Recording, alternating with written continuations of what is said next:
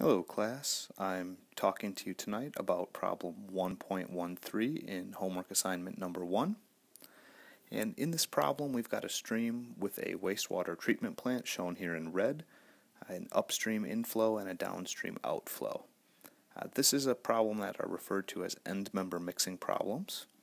And what we want to do is conceptualize this problem as having a well-mixed box represented in the orange square that you're seeing now, with two inputs that mix together completely and yield one output.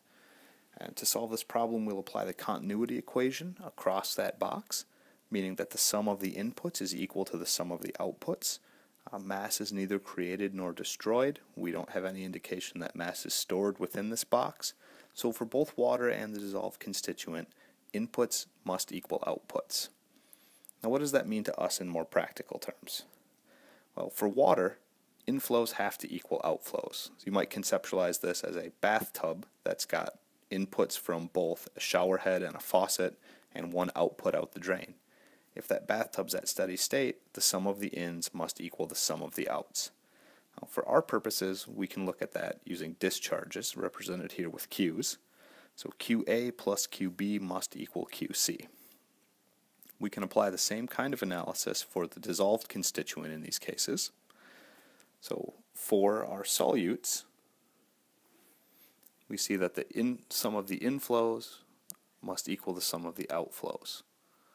Now we can represent those loads as a discharge multiplied by a concentration. So QACA plus QBCB must equal QC concentration of C.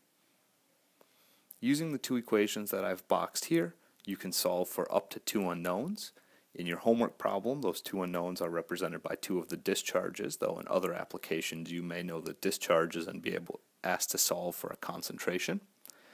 And as a reminder, this is what we call end member mixing, meaning we take two distinct end member inputs and mix them together to create their discharge weighted output from a system.